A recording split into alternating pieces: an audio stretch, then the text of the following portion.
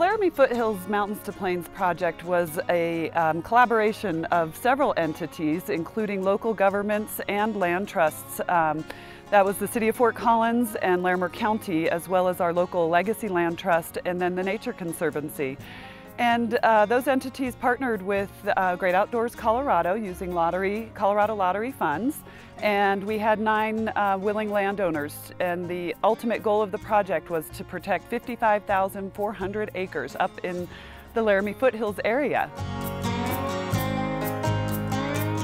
Well, this area here at Red Mountain Open Space is a phenomenal place for biodiversity.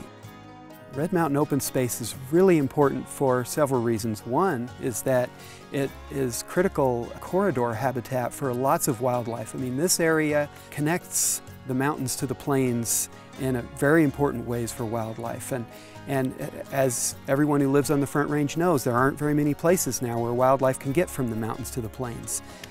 You have to go pretty far south before there's a corridor like this here at Red Mountain Open Space where wildlife can travel between those two ecosystems. One of the things that's most remarkable here at Red Mountain Open Space are these mountain mahogany shrublands. These mountain mahogany shrublands are the best ones that we know of in the world, period. And here we find it with another grass called Stipa neomexicana, New Mexico feathergrass. It's only here at Red Mountain that you see these shrublands existing in such high quality and in such large, unfragmented patches. Here in this landscape in the mountains to plains area, we have a large matrix of working lands. It's a working landscape where agriculture has been a key part of this area for over 100 years.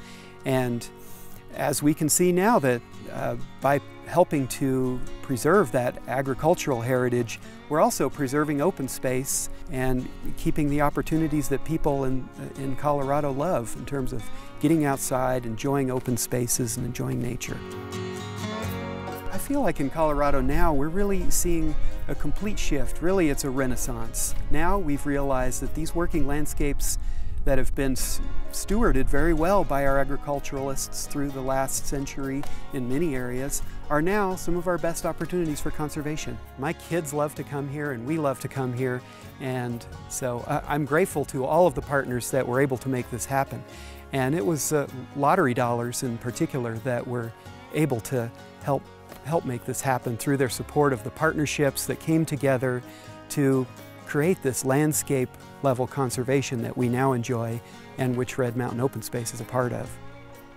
What I find the most unique about Red Mountain is you can be here and never see a structure, a telephone pole, or anything that reminds you of the current civilization, the busy civilization that we live in.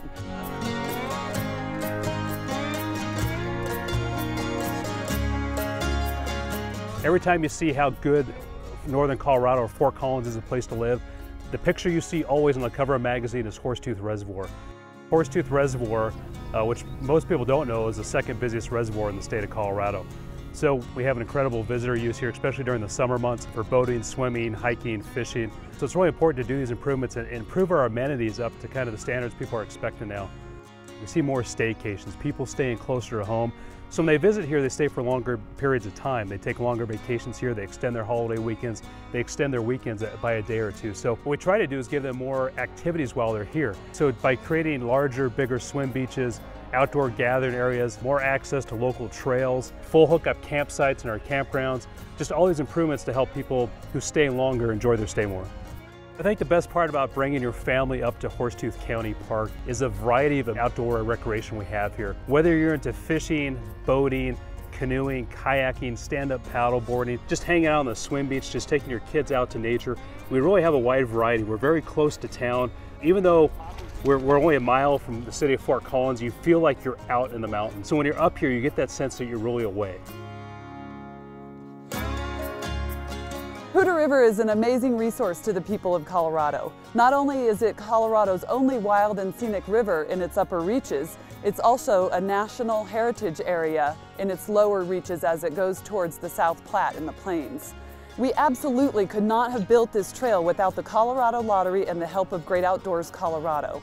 While we have local sales tax amenities to help us match those dollars, The cost is absolutely prohibitive without the match of the Colorado Lottery through the Conservation Trust Fund and through Great Outdoors Colorado granting programs.